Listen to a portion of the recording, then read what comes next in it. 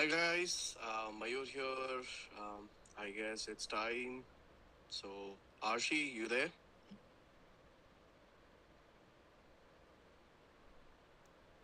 Good evening, sir. Yes, I'm here. Hello, everyone. Welcome. Thank you all for joining. Thank you so much, sir. We have much to learn from you. And the floor is yours when you're ready. I'm all set. All ready to go.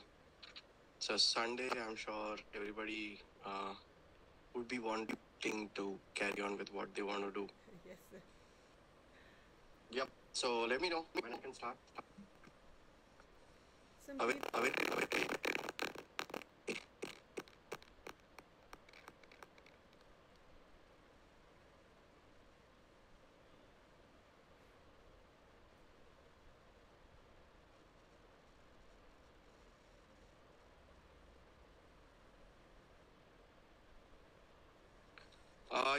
All right. I'm Dr. Mayur Davda, and I love to speak on dental photography and documentation. I'm here on Aroshi's Dental Club so that I can help you know a little bit of dental photography. But before I jump into dental photography and a couple of my cases, I am going to be introducing myself to you guys. All right, so I am a Mayur. I am a photographer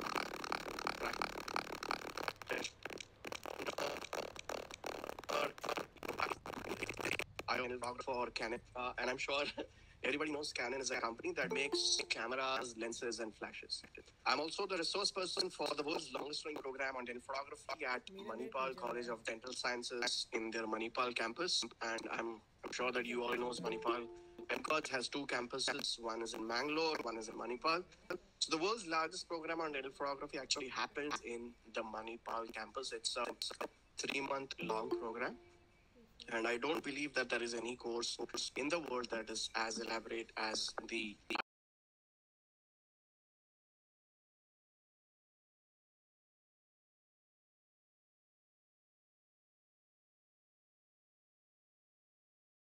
IDPC or the Integrated Dental Photography course.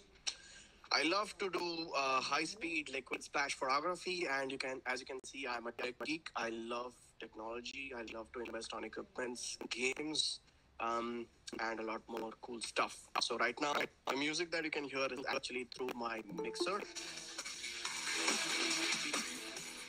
That's because I've been a DJ as well. I also have a couple of podcasts by the name of Podcast at 32 Minute. So 32 Minute is my podcast. And I actually invite other people to speak on my podcast about dentistry. But not only dentistry, I call a lot of other talented people who are pursuing something else parallelly in dentistry, apart from dentistry, sorry. And I also invite other people, like people who could be personality development people or investing. People are who are helping us in investment and stuff like that. I also have a podcast by the name of Dental Photography School, and because I love pets, I love dogs, cats. I also have a podcast by the name of Pet Paparazzo, and it's available on Apple, Google, Spotify, or any other platform of your choice, even on Ghana actually. I am a YouTuber. I love to put videos on dental photography and even general photography on YouTube. You can check out my channel called Dental Photography School. I have also authored chapters in intraoral photography or dental photography in a couple of textbooks, like in a prosthodon textbook and also a textbook of dermatology. So my recent publication was with Dr. Paula Pascual. She's one of the best dermatologists of the world. And this book is published in Barcelona, in Spain. So that's about me, but a little bit about my journey now. So I hope you guys are still there after this boring introduction. But I obviously started off as a small guy. I was an introvert. Just give me a second.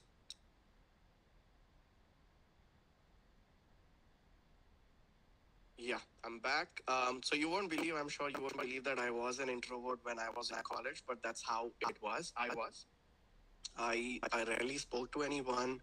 And after graduating, I started my photography journey. So most of the people that know me today, so I'm friends with some of the best people in dentistry, both nationally as well as internationally. And people know me because I teach a lot of dental photography stuff. In fact, I was live on Instagram just 5 minutes back. I'm not really sure if anybody of you were there. So yeah, if you want to know more about dental photography, you can connect with me on Clubhouse, Instagram. These are the two platforms that I'm routinely live on. Um, I don't know why, but I am not a very big fan of Facebook. I'm not really sure why I don't like Facebook. Although I'm very active on Facebook. I mean, my staff takes care of my Facebook.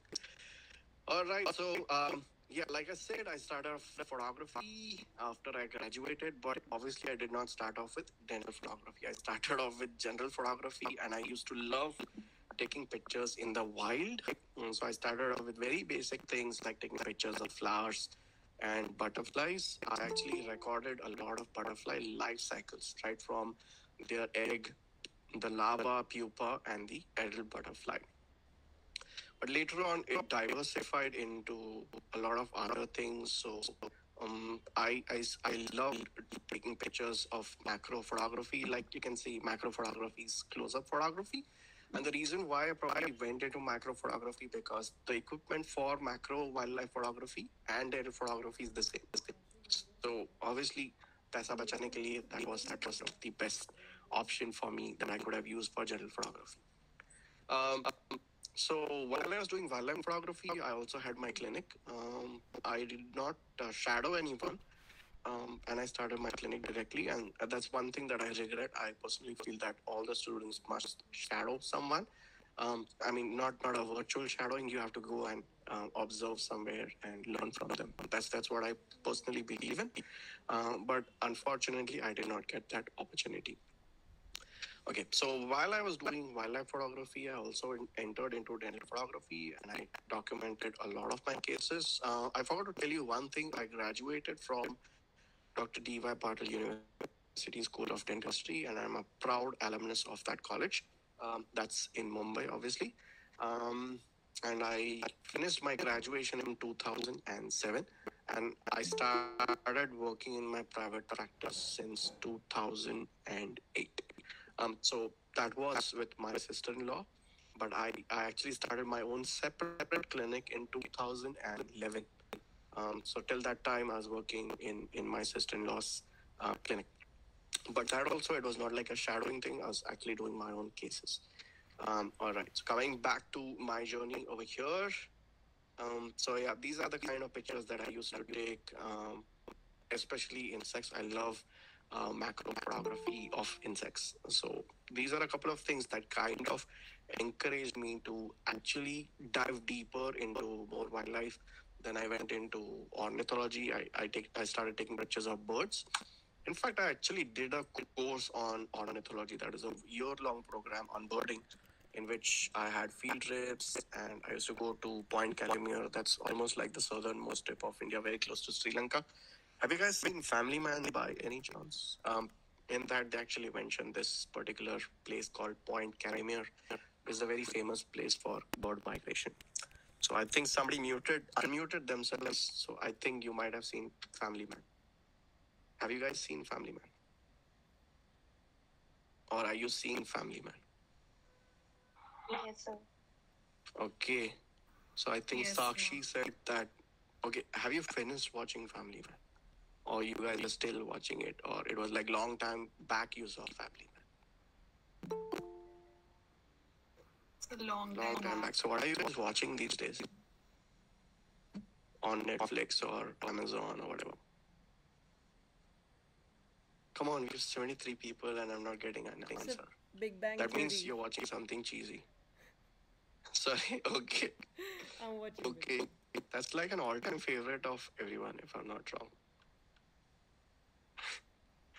Okay. Cool, guys. So I'm gonna carry on with my presentation. Where the hell is my presentation now? Gotta pick it back from down. All right. Yeah, so I did a 1 year long program on birding, wherein I actually recorded birds' calls. And finally, after doing so much of wildlife photography and getting published in Lonely Planet and international magazines like that with such awesome photography, somewhere I felt that my photography was unethical because if you want to take good macro pictures, you have to go very close to these kind of subjects, especially frogs like these. And sometimes you have to handle them. So obviously, I'm not going to end up getting such a good picture if the frog was where it was. I have to pick it up, place it at a better place, and then take a picture of the frog in a good lighting situation. Like in this case, I've used a diffuse flash. So handling is actually not considered that ethical because I'm not there to know more about that particular creature. I'm just there to take a picture of it. And I believe that we should stop doing this if it's just for a Facebook live or a Facebook like or an Instagram like, because the people who should actually be handling these species should be the scientists and biodiversity people who have done their PhD or trying to do research, and not the photographers. Because as soon as I keep this frog back, I'm sure it's in danger. Somebody's going to kill the frog. So I shifted my complete attention to a completely different field, like what you see on the screen. I hope you can, because I've been showing my screen since quite some time. Can somebody confirm if you can see my screen? I've already crossed 11 slides. Awesome. Yes, So I absolutely. shifted my focus completely to liquid splash photography, as you can see on the screen right now, and I specialize in taking pictures of water splashes. So what do I do in this is I put a drop of water in a bowl of water, a jet comes out. That's actually called as the Botton's jet. When it reaches the maximum height, I put another drop of water. When they both collide with each other is when I take a picture. So I actually deep dived into this particular form of photography. It was very addictive, and I could I could get one decent picture in 1 month initially, but I did get it. But there was no looking back because I really enjoyed getting different forms of splashes. So because of this, I got an opportunity to get interviewed by one of the biggest photography magazines of India by the name of Better Photography. How many of you know this particular magazine? Anybody has heard of Better Photography? Because it is India's number one photography magazine. Anybody in the audience has heard of this magazine? No, I guess. Cool. So I was interviewed by them, and I was on the cover shot of this magazine. And at this point of time, I realized that I can do a bit more. Then I exhibited my artwork at the Jahangir Art Gallery. So if people are from Bombay, any Bombay people in the house, guys? Anyone? Bombay people. Damn, there's nobody from Bombay. Seriously? Come on. Where are you guys from? Most of you are from which city? So Okay. Delhi. So Bombay. Everybody's from Delhi. Who's from Bombay? I want to see who's from Bombay. So me. Here. Heer Shah is from Mumbai. I think I got comments like Nagpur, Ahmedabad, Mangalore. Who is from Mangalore? I want to come to Goa. So Gerlin is from Goa. Bombay, Aisha Sayyed from Bombay. Bhumi is from Gujarat. Riha is from Assam. Assam is such a beautiful place. I got my first rhino sighting, obviously, in Assam. I can see a lot of people currently in Manipur. Nice. So maybe we can catch up when I'm doing the integrated digital photography course. A lot of people are from Bombay. So do you guys know of Kalagod Art Festival and the Jahangir Art Gallery by any chance? Yes, sir. Because yeah, I happen to exhibit my work over there. Guys, typing is a little boring. I would not mind if you can actually unmute yourself and answer, because it's really difficult for me to read all the comments. But if you unmute yourself, make a chaos, that's a little better. So if everybody says yes or no or whatever they want to input on by unmuting yourself, you're more than welcome. Or maybe you can even put your videos on if you're comfortable. All right, so let me jump back. So what I did was I exhibited at the Kalagod Art Festival and the Jahangir Art Gallery. And at that point of time, I realized that I do have the capacity to probably start teaching my colleagues about digital photography, because I had done so many mistakes by then in reaching this particular stage of my life that I was very confident कि अभी कोई mistake करना बाकी नहीं है. And that is why I started teaching dental photography, because I had been there, done that. All kinds of mistakes were already done by me.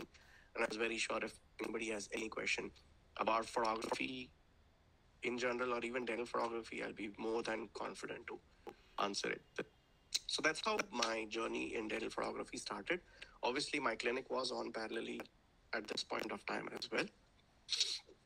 And she is one of the most beautiful subjects that I got to take a picture of. She is the daughter of one of the most famous dentists in India. Very beautiful eyes. Do you agree, guys?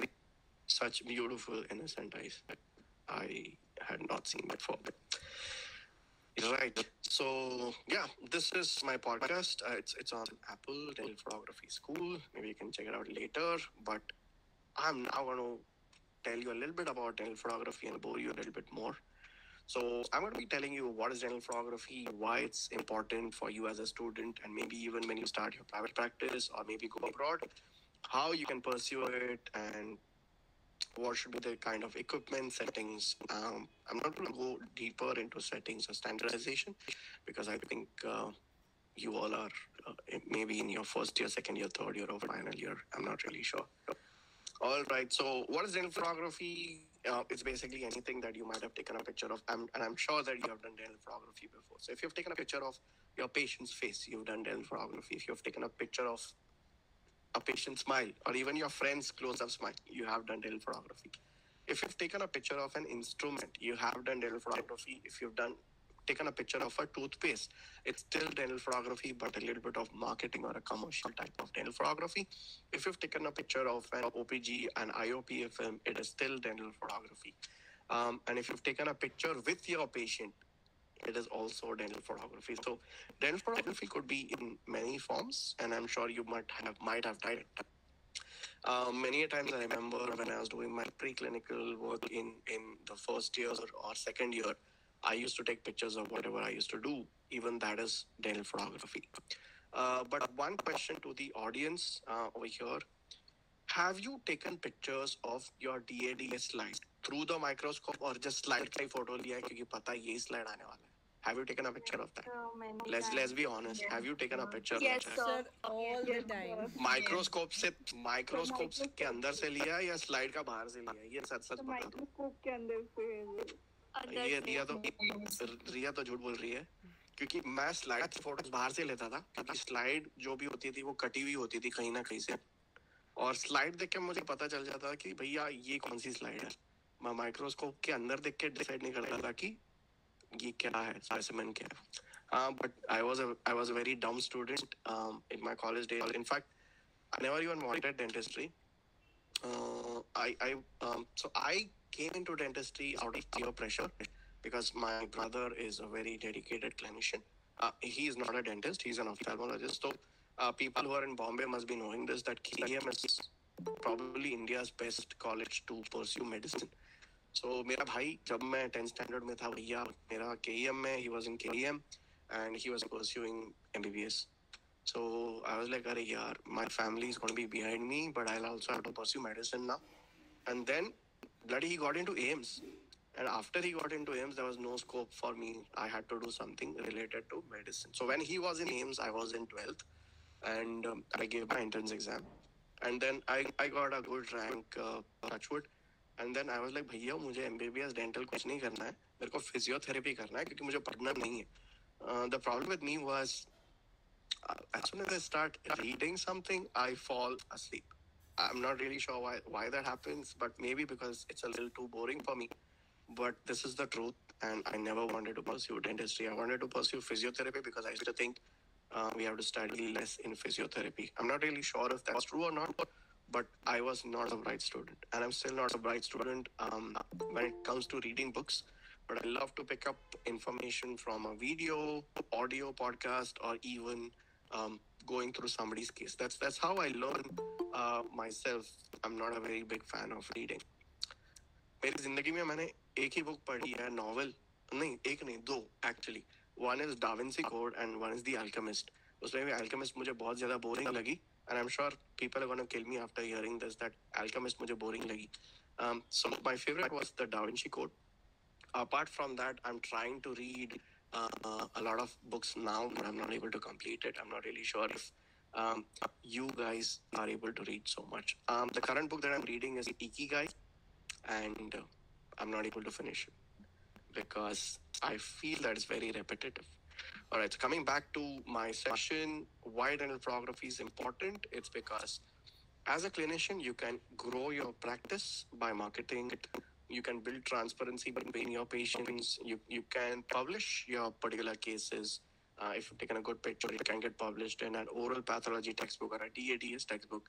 If you've done good clinical cases, it is going to get published in journals. So it's very important for publications. Apart from that, you can do self-analysis, educate your patient. If you've heard of forensic odontology, I'm sure you had a session on it recently. It's very important in forensics as well. And of course, for your social media presence and educating your colleagues as well as students in the form of webinars. All in all, dental photography has more than 50 applications in dentistry, so don't underestimate it. All right, so with the same equipment of dental photography, you can also pursue general photography. Like you can take great portraits, beautiful wildlife macro photography, and a lot of other things. Okay. So one of the most frequently asked questions by me, by most of the students, is if you want to pursue dental photography, what should be your equipment be like? So these are a couple of checklist 8 points that you should have in the photography equipment if you're planning to purchase something about for dental photography. Obviously, number one, you should have a high resolution. It should exactly replicate what's present in front of you. There should be no distortion, no noise. You should get sharp pictures and recurrently similar pictures. This is one problem that I see in a lot of Indian speakers, that the pictures are not recurrent.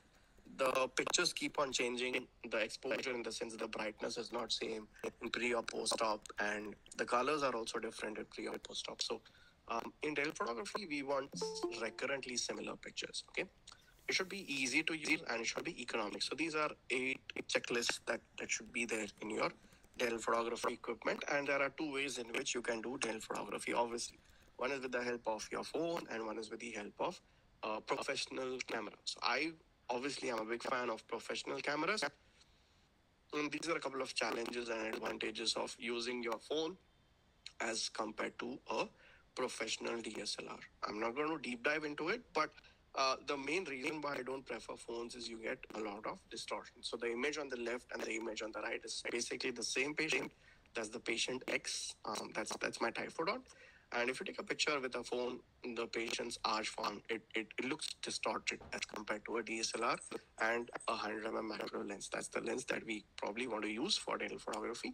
Um, Another reason why I don't like phones is because the depth of field or the area of sharpness is very, very less as compared to a DSLR. What I mean by that is if I'm taking a picture with a phone, probably a small area, like lateral to lateral, might be sharp, but in a DSLR, I can actually control this depth. It's actually called as the depth of field. And I can get everything in sharp if I want. I can also get Instagram type of pictures in which I have a background bokeh effect. So I'm obviously not going to deep dive into the settings and technicalities of dental photography, but if you're interested, you can check out my YouTube channel, which has a particular video on the settings that we use for dental photography. So how does one go ahead and buy equipment for dental photography? A lot of people think that buying a good camera is the best thing for dental photography, but that's not true. Uh, so there is a concept called as the reverse concept, and if you understand the reverse concept, you can invest nicely on the equipment. And the concept goes like this: you have to invest maximum on different flash systems, because photography, light is the most important thing, and in dental photography, the light source is your flash. So invest on different flash systems. Invest a good amount on a lens, and invest the minimum on the camera, and not the other way around. Most of the people think camera ज़्यादा महंगा ले लिया तो photo अच्छे आएंगे. That's not true. You have to invest more on the flash, medium on the lens, and minimum on the camera. That's how we go about deciding the equipment for dental photography. So buy any camera that you like, which fits your budget, but it should have four things. One is it should be an interchangeable lens camera in the sense if I want to insert a macro lens for dental photography, you should be able to do that. Okay. I'm sorry for skipping the slide, but yeah, these are the four requirements. You should be able to put any lens of your choice. It should be able to accept different flashes. For example, I use a Canon camera. I am a big fan of Canon cameras, but I should be able to put a Yongnuo, or so that's a company that makes flashes, onto my Canon camera. A lot of cameras don't allow that. So make sure that you can use different company car flashes on your Canon camera or Nikon or whatever you have. It should have Wi-Fi so that I can easily transfer the files onto my phone or onto my TV when I'm doing a consultation. So what I do in my clinic is as soon as I take a picture on my camera, I show it on a bigger screen like a TV so that they can easily see what kind of work that I'm doing inside their mouth live. That's the best part of having Wi-Fi in your camera. And obviously, your camera should be light and weight. We all know that in dentistry, one of the occupational hazards is cervical spondylitis. Now, when it comes to cameras, I've already cleared it, but there's only one lens that we use for lens photography. You need to have this lens. It's called as a 100 macro lens. So it's there in Canon, Nikon, or whatever company that you wish to have. But just a word of caution: don't try to do dental photography with this lens. This is not a macro lens. This is a zoom lens. You can see there are two numbers written on the bottom of the lens. That's 55 to 50. This is a telephoto zoom lens and it cannot be used. We have to use a lens which has a single number and it is a macro lens. So there's not a macro lens. However, this is a macro lens. You can see 100. There's only one number and macro is also written on it. So we prefer to use this lens as compared to other lenses. Now, what are the flashes that we used? If you were there on my Instagram live that I just did 5 minutes back, a couple of minutes back, I'm sorry. I was actually showing this particular flash. It's called as a ring flash. So in most of the dental photography, people use ring flashes for documenting their cases, but there are other flashes also. For example, this is a twin flash. So these two flashes are very popular amongst dentists, and you can choose whatever you like. What is the difference between the two? So if I'm taking a picture of a patient like this, you can see on the left hand side, the reflection areas are very well contained only on the cervical aspect on the line angles. So I can control the amount of reflections with a twin flash. But a ring flash, the light is just in front of the subject and I get a lot of hot spots. What is a hot spot? It's a bright white area which has no details in it. So for aesthetic cases, we use twin flashes. Preferably, we do that. If you're planning to buy all this equipment, just be careful. Don't buy this. This is not a ring flash. As you can see, there are very small bulbs in it. It's not a ring flash. It's called as a ring light. So if you're planning to buy a ring flash, consult someone who's more experienced and then buy a ring flash. Because if you go abroad, these equipments are a must to have. You need to have a camera, lens, and a flash. Okay. So in a nutshell, there are a lot of equipments that are available for dental photography. Maybe you can take a screenshot of this. These are a couple of recommended equipments on the left hand side, and on the right hand corner, there are a couple of equipments that I don't recommend. So if you're on Facebook, maybe you can join this private Facebook group called Dental Photography School, and you'll get more information about the equipment, and of course also on my YouTube channel, in which I've shown live as to how you can use this equipment creatively. But apart from all this equipment, there's one equipment that's most important, and that is underestimated. It's the mirrors and something called as contrasters. So actually, I would probably want to show you what is a contraster before I go into the internal accessories. So in this particular image, I have got a black background behind the teeth, and that's not photoshopped. Okay. So how do we get a black background? Is with the help of something called as contrasters. So they are essentially black color, stainless steel coated accessories that you can put inside the patient's mouth after you autoclave them. So you can see the white color things over here are the mirrors and the black color things are the contrasters. So you need to have everything so that you can document your cases nicely. Usually everything is separately available, but Just to make it simple for the dentist, what I did was I put everything together. I actually manufacture them and put them all in a box called as a magic box, which is also, of course, available on my website. That's dentalphotographyschool.in. So if you want to document your cases nicely, irrespective if it's a camera, professional camera, or a phone, um, I would say that more than the camera or the lens, the internal accessories are more important because you cannot just do all kinds of pictures with just one set of cheek retractors. You need to have different shapes of cheek retractors, different shapes of mirrors, and even contrasters. So everything is there in the magic box. If you probably want to invest on this, maybe you can order it sometime in future because I'm not really sure if you're actually doing dental photography at this point of time in your life.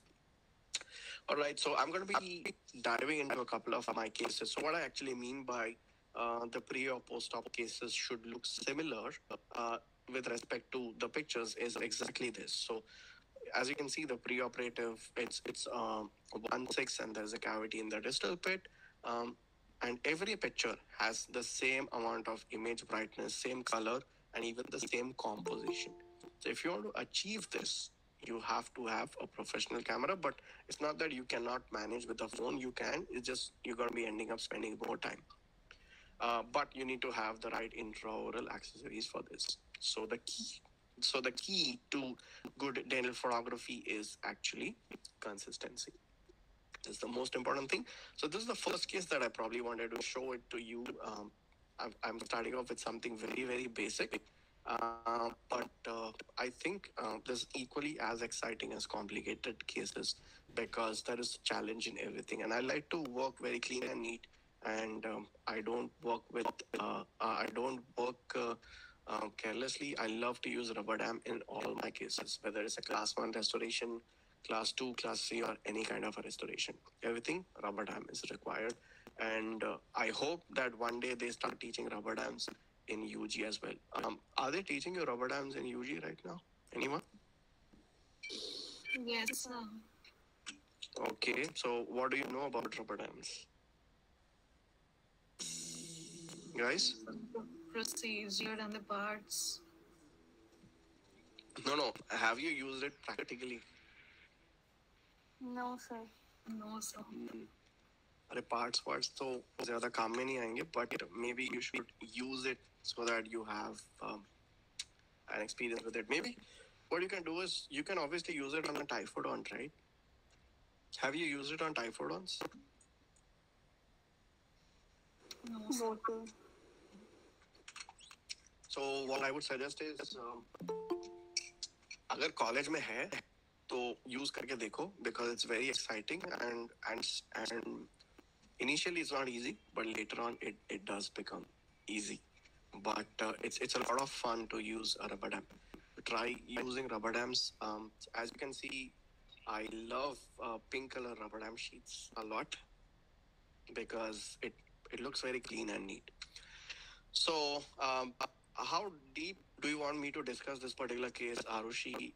Because I have 5 cases, but how do you want me to discuss it? Like, do I tell step by step what I have done? How do you guys discuss it? Sir, it's on you. I mean, we just want to don't want to cross the 1 hour limit. Otherwise, it's on you. Well, yeah, I think we are half an hour into the session. It's Yes. 8:03 now. Yes, sir. Awesome. All right, so let me jump back. So yeah, this is a simple class 1 restoration. You can use any burr. It's obviously done with an aerotor, but I'm not really sure if you guys use aerotors right now. I think in third year and final year, people use quadrangle handpieces, but I'm not really sure about this right now, how it is. So the green color thing, can anybody tell me what is the green color pigment?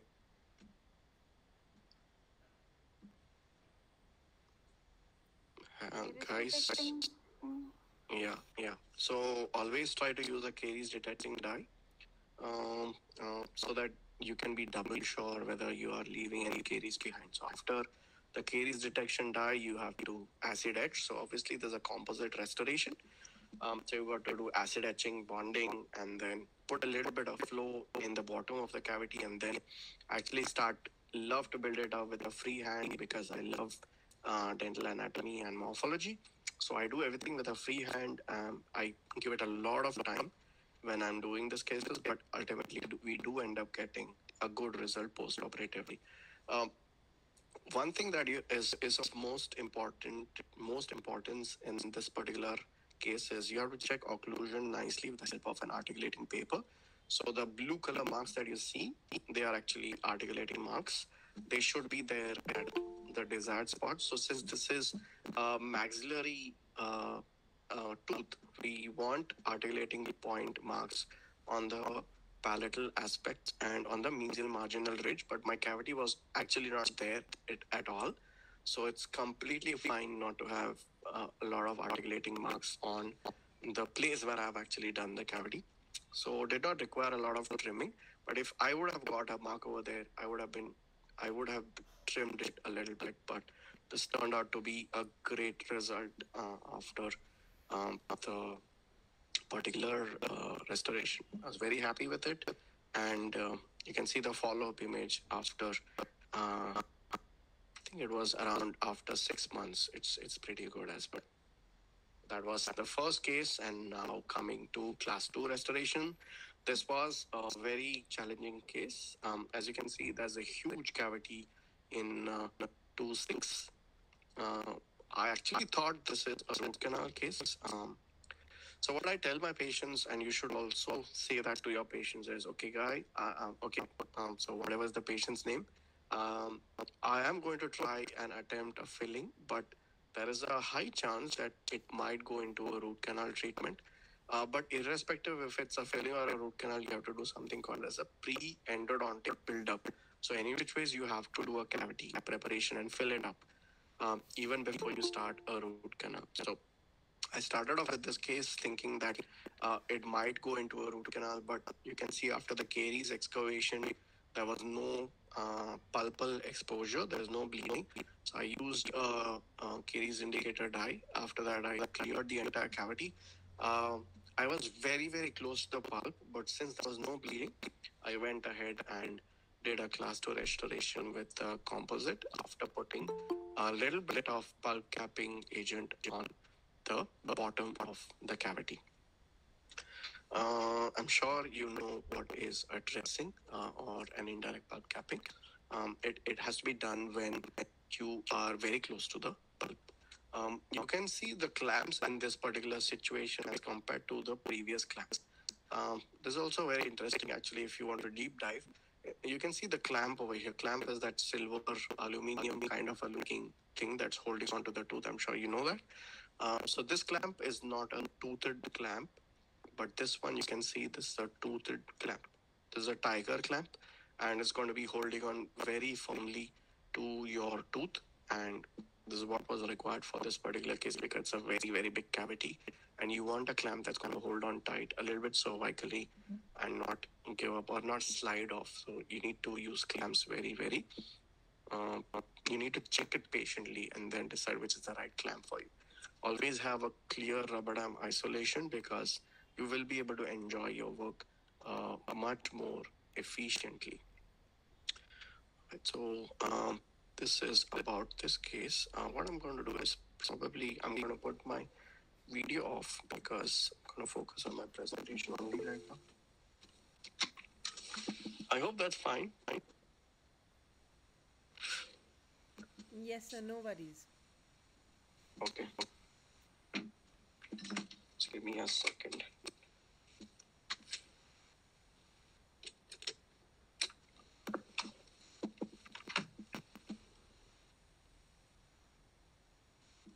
Yeah, so this was the case number 2.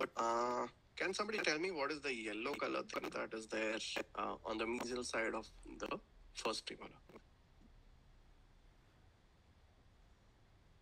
Anyone? Can I see something yellow color on the mesial side of the first premolar? Initial caries.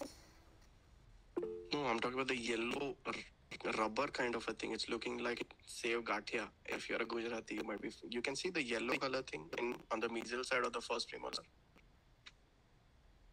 It's like a thick rubber band. Sir, is Right. it a widget? Yeah. Who was that? The Sakshi. Good, Sakshi. It's called as a widget, and it is useful if you want to hold the rubber dam sheet in place. Okay. Very useful thing. Okay. So just make sure that you know what that yellow color thing is. Good, Sakshi. Coming to a very complicated case. This also, you can see I've used a toothed clamp, but a very deep class 2 restoration. And you can see even the premolar is not looking that great. So first of all, in such cases, isolation is difficult, yes.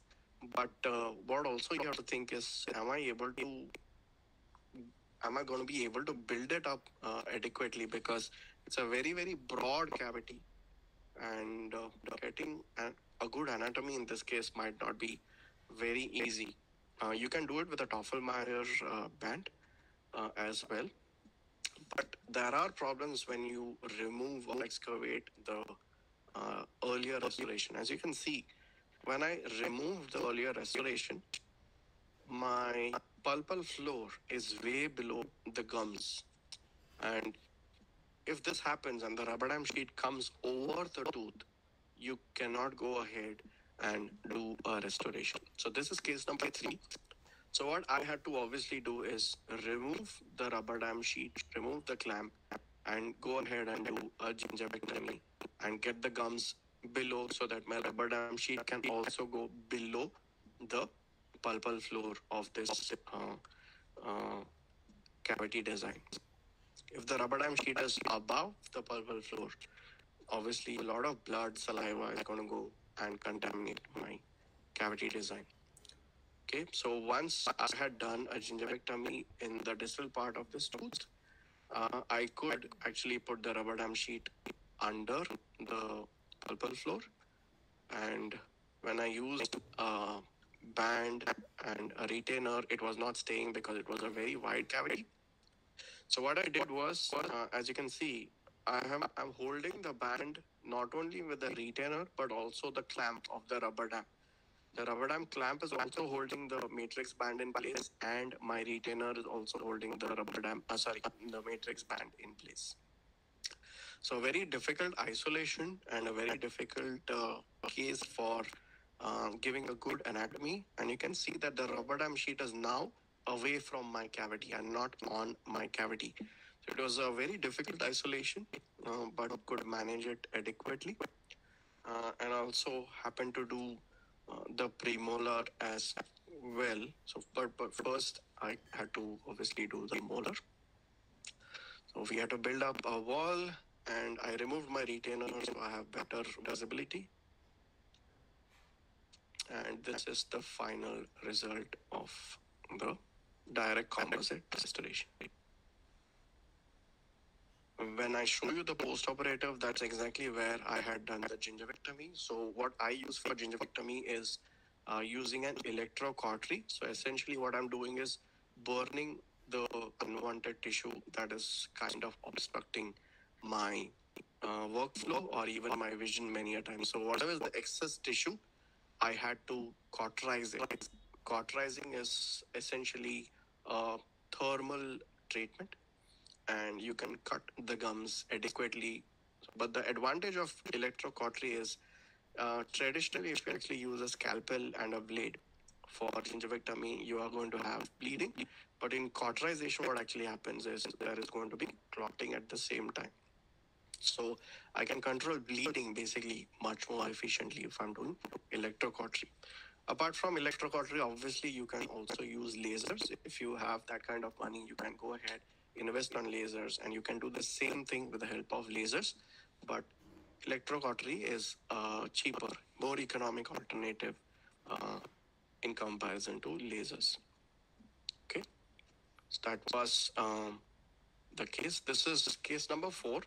You can see a badly mutilated tooth. So I was almost thinking if I should extract it because it's looking fractured. And when I actually saw that X-ray, I saw that I think there are chances of perforation. So before doing any kind of treatment and thinking about salvaging it, saving it, I thought maybe I should get a CBCT or a CT scan done. So when I got the CT scan done, there were multiple perforations. So the earlier dentist who had tried and attempted a root canal, he had perforated this particular tooth at many places. So the entire treatment plan became very complicated, but the patient wanted to save this particular tooth. So what we did was we removed all the earlier root canal, and we saw that there are multiple perforations, and you can also see that I have done a gingivectomy with the help of an electrocautery, because the restoration was not only a class 2 design cavity, but also it was subgingival. So I had to build it up, and then I had to go ahead and block the perforation. So you have to block these perforations with the help of a material called as MTA. And after blocking the perforations, I had to remove the old root canal and give it a new uh, uh, root canal, give it a new obturation. You can see MTA as well as GP as well. And this is the actual case summary.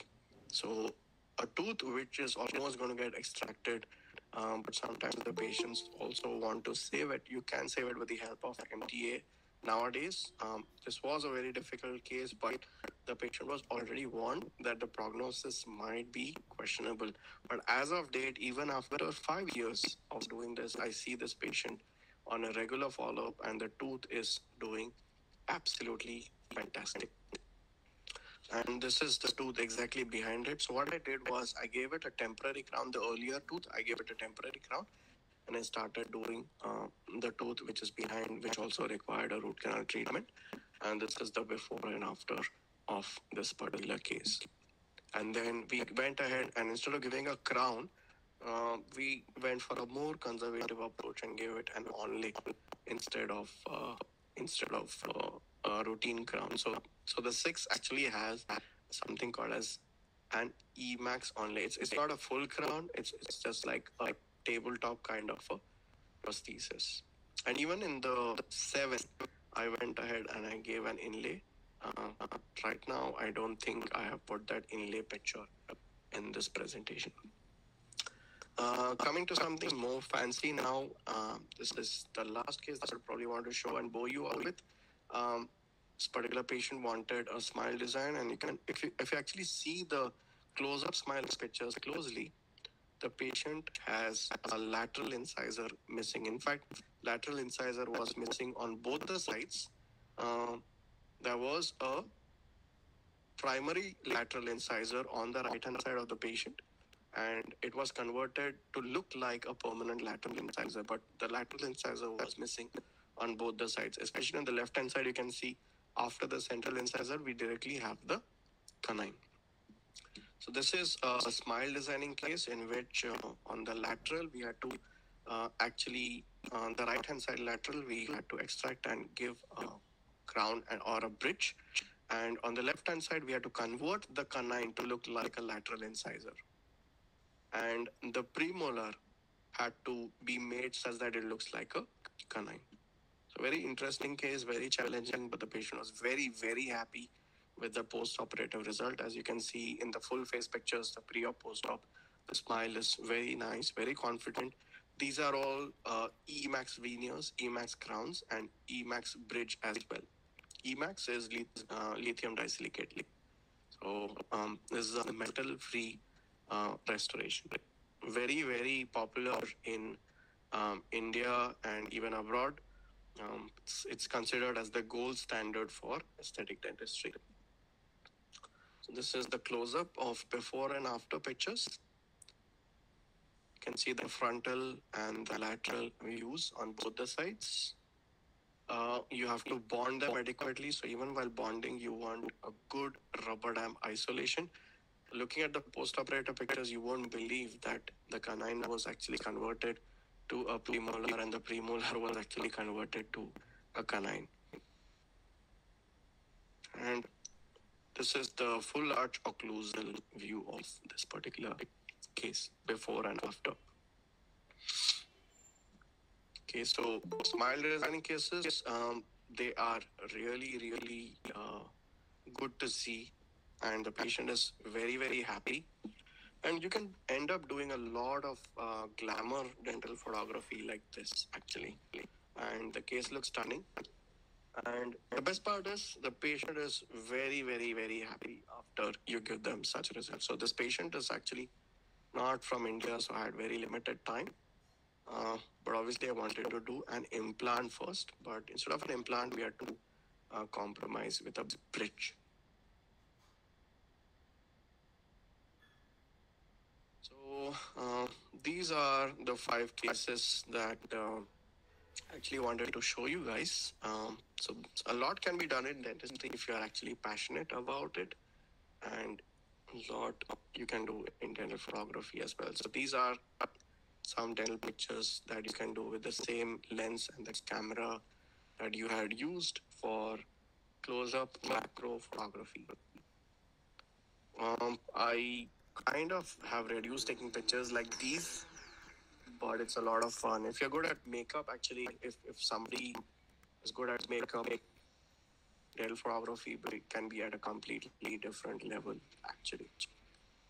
So I'm just hoping that these images would inspire you someday to take up dental photography.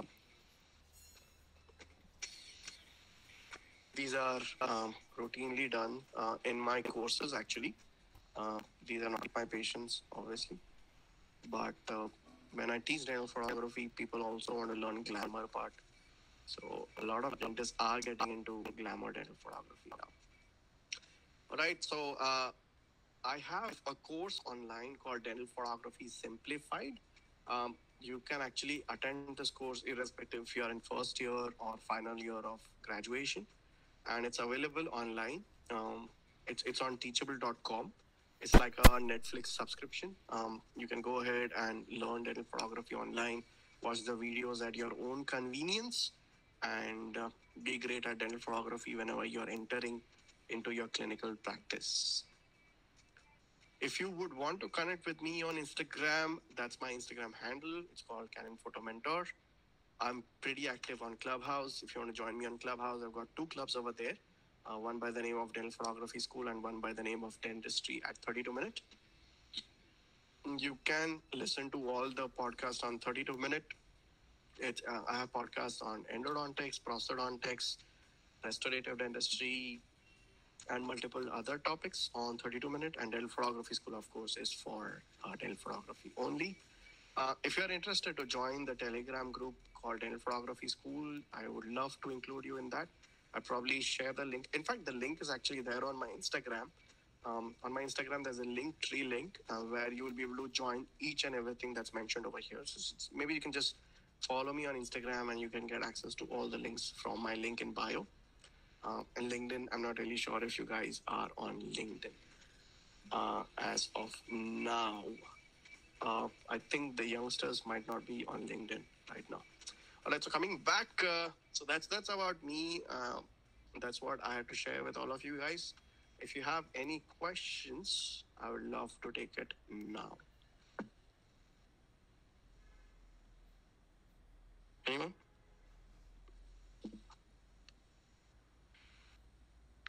Guys, do you have any questions? If you don't have any questions, I would call it day, and I'd probably love to connect with you sometime in future.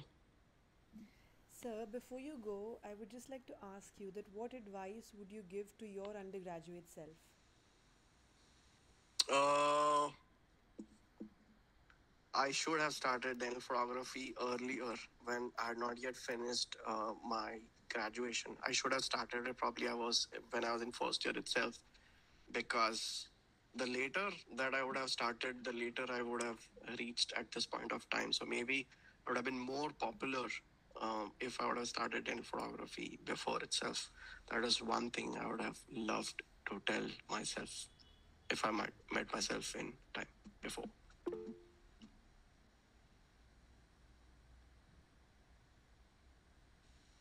If you have any questions, maybe you can unmute yourself and ask me the questions directly. So we have. So Sakshi, Hanji, yes. do you want to ask? Sir, how do we get our patients to bear with us when clicking photographs at every step of the procedure? Uh, they don't have a choice, very honestly. You don't have to give them a choice. You have to tell them that this is how I do my practice. And if they're not comfortable with it, you can always tell them that there is another dentist next door, and probably you can go to that particular dentist. But none of my patients have objected in me taking so many pictures till now. I usually take, for a smile designing case, I take close to 100 pictures. That includes pre-operative, operative, and post-operative. But none of them have said that I'm tired of you taking pictures. That's never happened. In fact, I keep appointments specially for photography, and they totally respect that. So we don't have to. The patients don't have to bear with us. That's how we work. We don't give them an option because everything has to be documented. And the most important thing is you have to give them those pictures, and they are very happy to see those pictures because they can appreciate that you're being very transparent with them rather than saying something else and doing something else. Hope that answers. Yes, sir. Right. So who is next? So I have a question. Yep. Tell me your name and then go ahead and ask your question. Yes, sir. So my name is Heer, and I am asking this question with respect to so many dental professionals uploading their pictures on social media like Instagram or Facebook. So, how do you protect or copyright your work? Like, except for the watermark that we see, what are the ways that No, you can't do anything because you have to watermark your pictures. That's the only thing that you can do.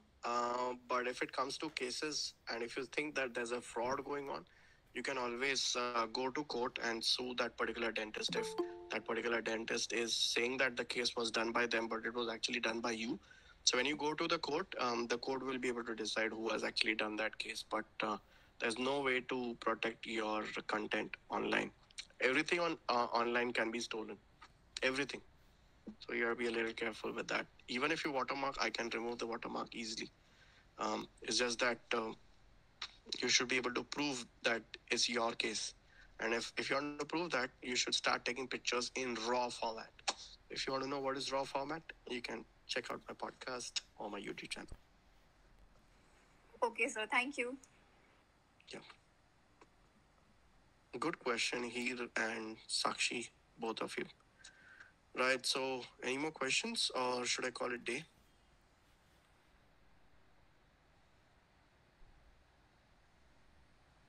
Guys,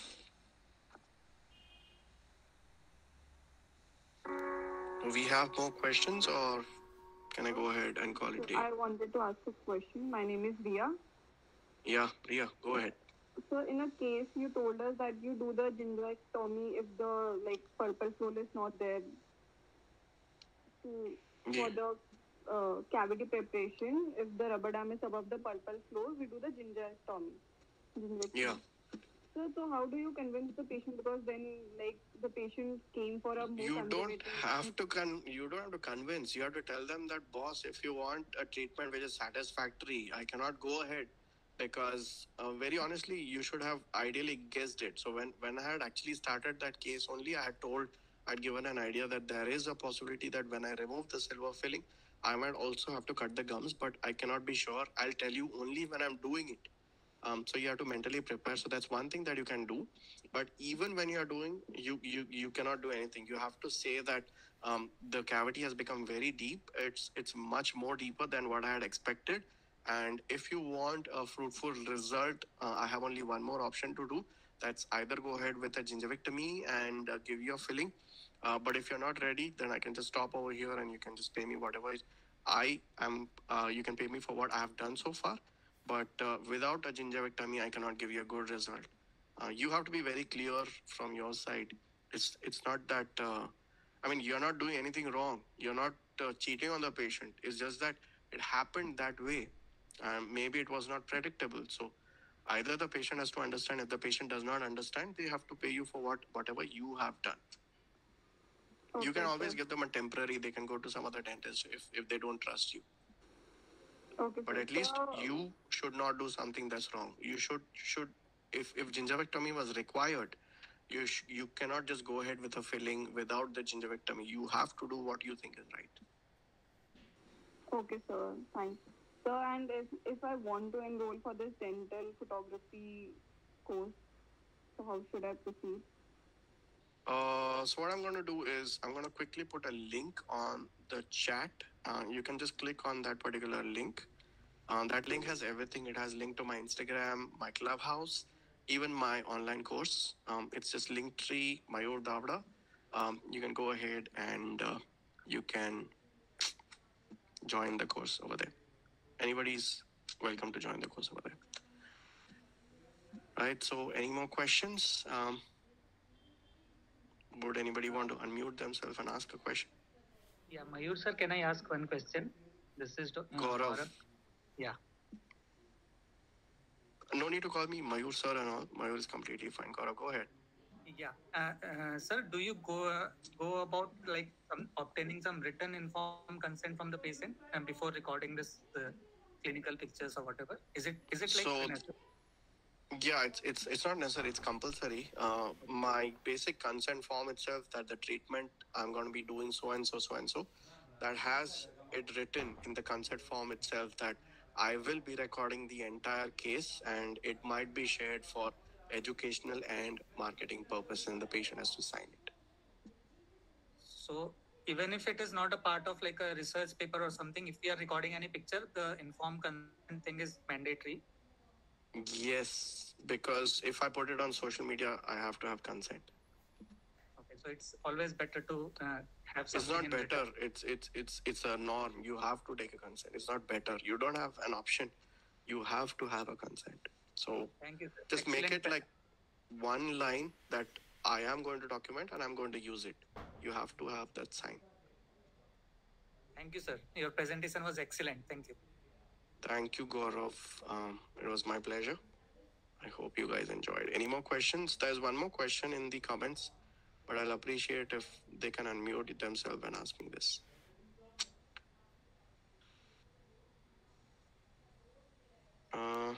So I guess there's nothing left to answer then.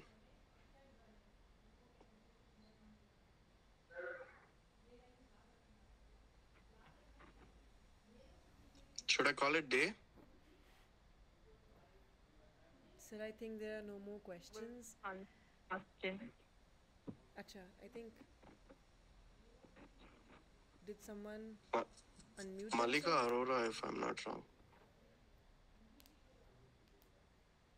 There's one more question by Kostav Kar, but I would appreciate if they can unmute themselves and answer question this.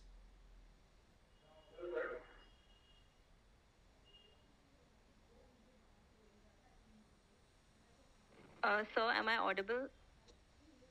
Yeah, Vish Masai. Yes, sir. Sir, you mentioned that you would have. It would have been nice if you would have started dental photography in first year.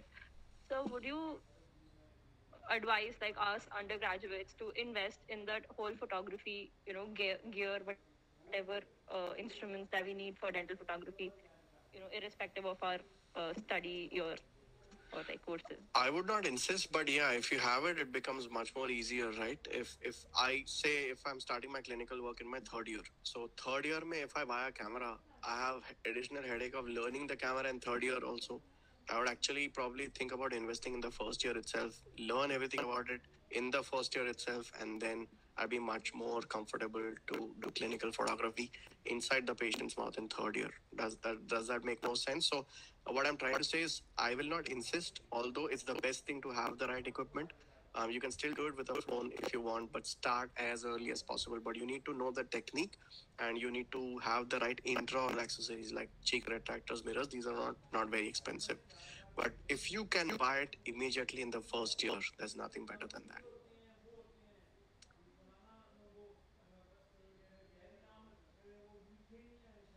Thank you. I hope that answers the question.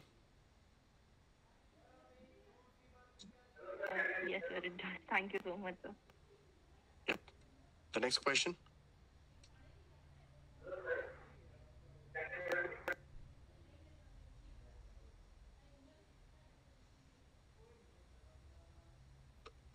are you asking the question?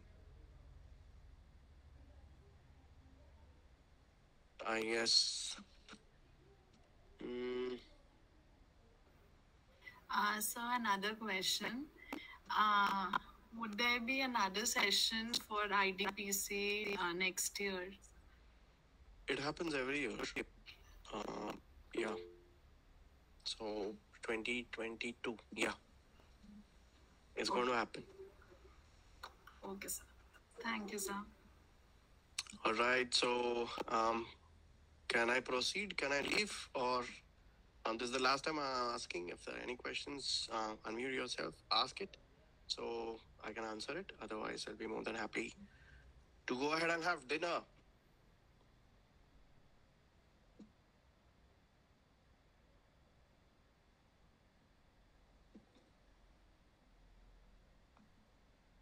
Nothing else? Okay, then I'll probably call it day. It was nice to be with you guys. I'll see you soon. Do connect with me on Instagram or on Clubhouse. That's it from me, guys. Bye bye. Thank you so much, sir. Thank you, sir.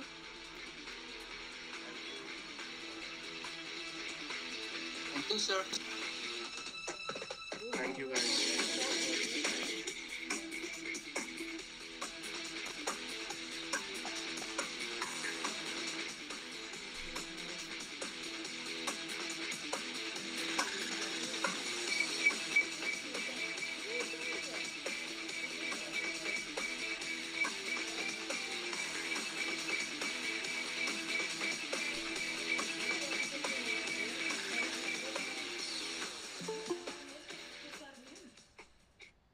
I'm not here to serve him.